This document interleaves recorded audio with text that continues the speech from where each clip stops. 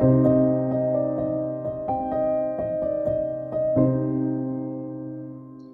there, it's Sandy Allnock, and I'm going to do a bokeh floral background. I think it's bokeh or bouquet.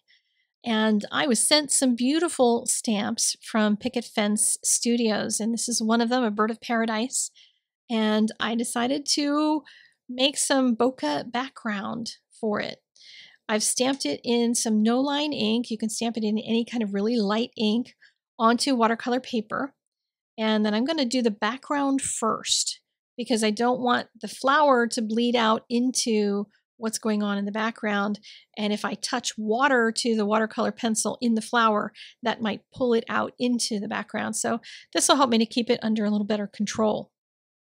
Just going to do a section at a time and get out my tea strainer. Yes, tea strainer. For those of you who haven't seen me use this tea strainer for colored pencil or watercolor pencil, basically it grates the color onto the surface of the paper. It makes very, very fine powder out of it. And I'm going to use a couple different greens. And these are, by the way, my Albrecht Durer pencils from Faber-Castell. Very nice watercolor pencils. And I'm just putting little blobs of color on here. I had a picture that I found on the internet when I was looking for what color are bird of paradise flowers. And that's where I saw one that had a beautiful bokeh background and decided to use that as my inspiration. So just look up things like that and you will find all kinds of inspiration out there on the web. And what I saw was that there were different levels of greens. There were like really bright yellow greens, and there were blue greens, and there were really dark sections, because the dark sections make the light sections look light. And then there were areas that looked like they were white, like really, really, really white. So I wanted to be able to put down a mix of different levels of color, you know, from the very lightest to the much more darker kinds of colors. So I started off just doing a first pass over the entire background first with as soft of blends as I could in most of these areas, knowing that I would go back in and add more later.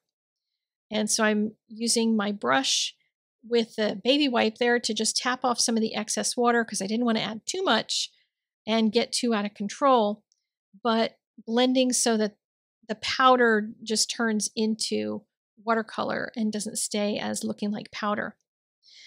Now the powder you can do on top of water. So once you have painted it already, if you see an area you want to add more color to, just grate some more pencil on top of it and you can move that around. The brush that I'm using is not one of my crafting brushes. And I realized after I was all done with this that I had used one of my fine art brushes. So I'm sorry to my crafters if you're looking at this and thinking, what is that? It's one of my nice Winsor & Newton sable brushes. But if you were to do this on a card, I would use a bigger brush for the background, smaller brush for the flower. And bigger, I would say probably a number 12. This is a number 8. In the Winsor & Newton, but fine art brushes tend to be sized a little differently. Actually, probably even entire companies size them differently. But even though that's an 8, I would say use a larger brush, you know, 10 or a 12, if you're using, say, the silver brand of brushes that I recommend for crafters, because this one's expensive. So once I got that first section done, I moved on to the next section. I'll speed this up a little because you saw how that worked. And I'm just going to be looking at things like making sure the color is consistent going from one side of the stem to the other. So that's where I'm kind of putting some of that blue-green kind of color in there because I want it to look like it's continuous behind the flower. So anytime you've got a background that goes from one side to the other, make sure you create some kind of continuity there so it doesn't look like it just stops right behind something. And I'm just going to move my way up the rest of the card and do the whole top section with a lot more light in it. So I'm going to put some of the darker mid-tone type of greens, the yellow greens in it, and then more of the color up at the top, but leave a nice big open whitish area, because that's what was in the photograph that I saw, and it was gorgeous to see that white light come through. It might feel weird when you're doing this to think, well, I'm not doing something in every square inch. That's okay. Just let it be. Don't stress out about it. So I'm going to add enough water to get all of this moving. And then once this is all settled, I want to dry it. Even though it will lift again once I get it re-wet, I want to dry it so that I can start putting in some details using the pencils themselves. So I began by just wiping off the excess color on the tape so that nothing crawls back into the painting, and then dried it really, really, really well. If your paper is even damp, then when you go to put a pencil line in it, it's going to stick and it's not going to be able to move very well, even with good watercolor pencils like these Albrecht Durers. So I'm going to scribble in some areas. I want a couple stems because that's what I saw in the picture. And then start very slowly to work around some of those bokeh dots. I wish I knew how to say it. Bokeh, bokeh, bokeh. Oh, my dog is trying to help. She says it's pronounced woof woof. So we're going to try for bokeh instead. You want to go? Okay, I went and calmed her down. There was a squirrel outside that she had to let me know about. So now I am fully safe from neighborhood squirrels. So back to the background here, I'm going to continue to put in some more of the stems, a little bit here and there, just not a lot, and in a very light color so it doesn't end up being really strong. But you can see I'm starting to put a little bit of color around some of those bokeh dots. The bokeh, when a camera takes that kind of photograph and fuzzes out all that stuff in the distance and you get almost a twinkling of light, you get all different kinds of edges. You get some that are really hard edges, some that are really soft edges. And I'm trying to create some of those hard edges with the pencil itself. I'm not going completely around any of those dots though. Well, at least not many of them. I wanted to make them so that some edges fall away into the background and some are very sharp. And that's going to be what's going to create that look of coming in and out of the light. But if I do all of it using a brush and the pencil and the watercolor pencil, it's going to end up looking like it's got all hard edges. Notice as I paint around some of these areas, they're very specific kinds of shapes. Like they're just the shape that I painted around them. But I don't want all that to be hard edged. So I'm going to use a baby wipe and dab into some of these dots that I've already painted around. And then I can also dab into some of the color that's already there. If it's wet, I should be able to lift it somewhat.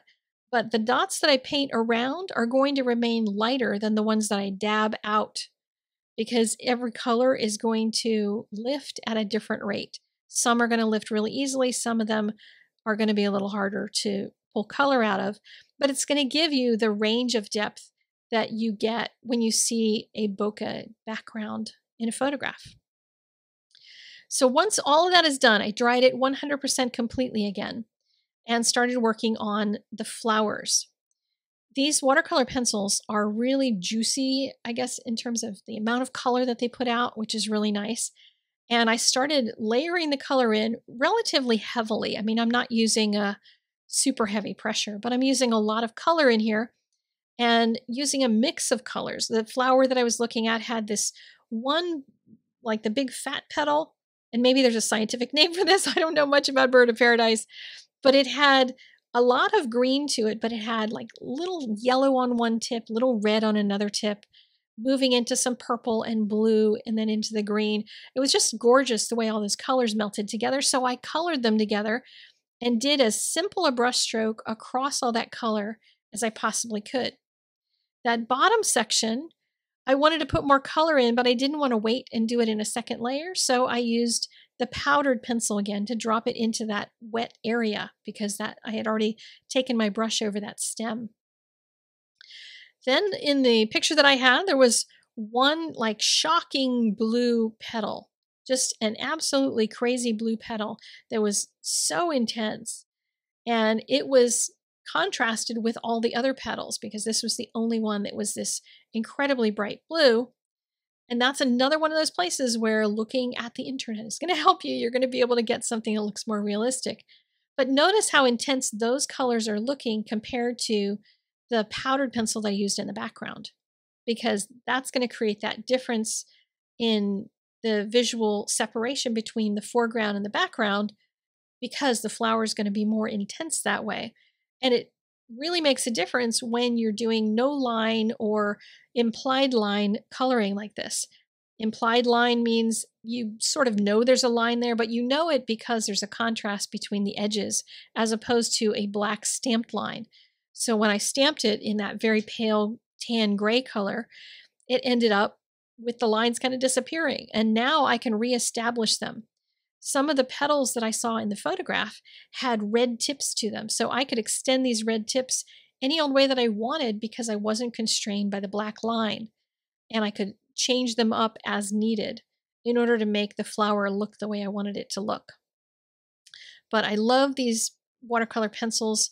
They're so vibrant when you start putting the water over them. It just lifts the color up and just really makes them strong and bright and merges all of that color together. So it's nice to be able to go through and put all that heavy color down and then just run the brush over it, try to blend it and not have to worry about lots of layering.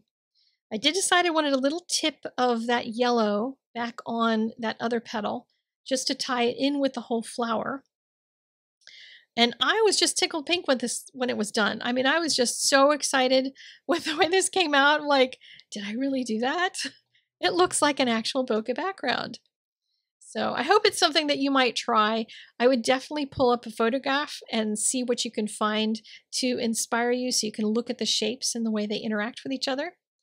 But I added it with some dimensional adhesive onto an orange card base, added a little sentiment from a different picket fence stamp set, and my card is ready to send to a person to whom I am grateful. That's about it for me today. Hope you enjoyed this. I will see you again very soon. Have a lovely day. Go make something beautiful. Bye-bye.